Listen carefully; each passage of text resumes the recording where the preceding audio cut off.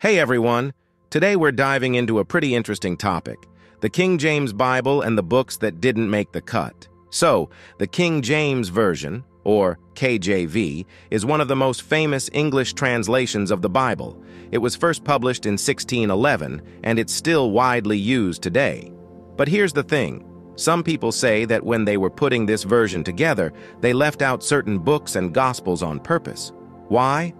Well, the argument goes that these texts were either too controversial or didn't match up with what the translators wanted to say. Now, before we go any further, let's get one thing straight. This isn't just about the King James Version. The debate over which books should be in the Bible has been going on for centuries. But the KJV is a good place to start because it's so well known. So, what are these other texts we're talking about? They're often called the Apocrypha, or deuterocanonical books.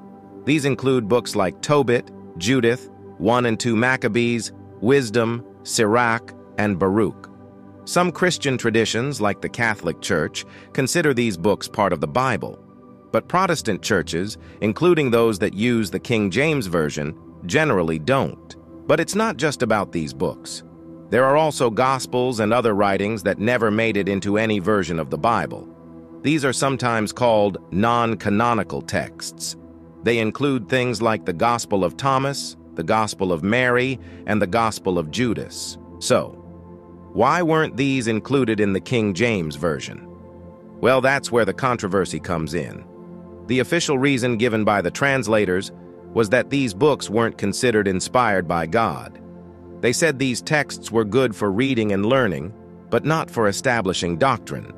In other words, they didn't think these books should be treated as the Word of God. But some people argue there was more to it than that. They say the real reason was that these books contained ideas that the translators didn't like or found threatening. For example, some of the apocryphal books have strong female characters, like Judith, who saves her people by killing an enemy general. Some critics argue that this didn't fit with the more patriarchal views of the time. Other excluded texts, like some of the non-canonical Gospels, present different views of Jesus and his teachings. The Gospel of Thomas, for instance, focuses more on Jesus' sayings than on the story of his life and death. Some people argue that this was left out because it didn't support the idea of Jesus as a divine savior. There's also the political angle to consider. Remember, the King James Version was commissioned by, well, King James I of England. He had his own ideas about how the church and state should work together. Some argue that books that might have challenged the divine right of kings or the authority of the church were conveniently left out. Now, it's important to note that this isn't a universally accepted view.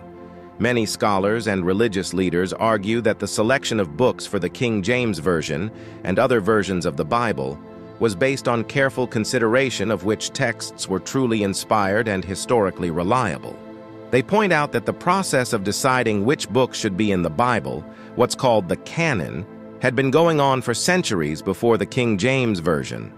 The translators, they say, were mostly following decisions that had already been made. So where does this leave us? Well, it's a complex issue, and there's no easy answer. What we can say is that the Bible, including the King James Version, didn't just fall from the sky as a complete book. It was put together by people. And like all human endeavors, that process was influenced by the beliefs, politics, and culture of the time. This doesn't necessarily mean that the King James translators were deliberately trying to mislead people.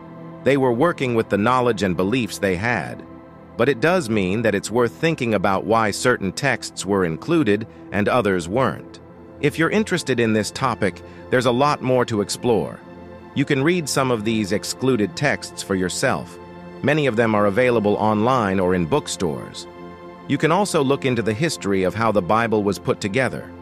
It's a fascinating journey through history, language, and belief. The important thing is to approach this with an open mind. Whether you're religious or not, understanding how sacred texts came to be can teach us a lot about history, culture, and how ideas spread and change over time. So, next time you pick up a King James Bible, or any Bible for that matter, remember that there's a whole history behind those pages. The story of what's not in the book can be just as interesting as what is. That's all for today. Thanks for listening and keep asking questions.